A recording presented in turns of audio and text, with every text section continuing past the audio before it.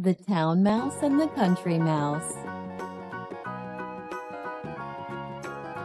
Once, a town mouse was visiting his friend, the country mouse.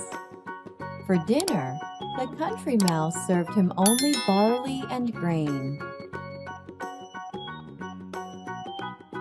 The town mouse pitied the country mouse and said, "You should come with me to the town.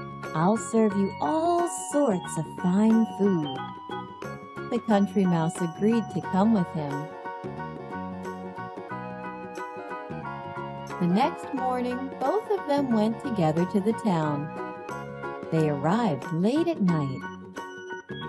The town mouse suggested that they should eat after such a long journey.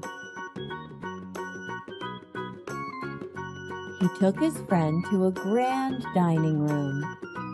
The country mouse had seen nothing like it. The dining table was filled with the leftovers of a fine feast. They ate cakes, jellies, cheese, and everything nice. The country mouse was thinking about how lucky the town mouse is. Suddenly, they heard growling and both of them panicked. The town mouse shouted, "It's the cat! Run!" They ran as fast as they could. "I think I'll head back home," said the country mouse. "I'd rather have barley and grain and live in peace than eat cake and cheese and live in fear."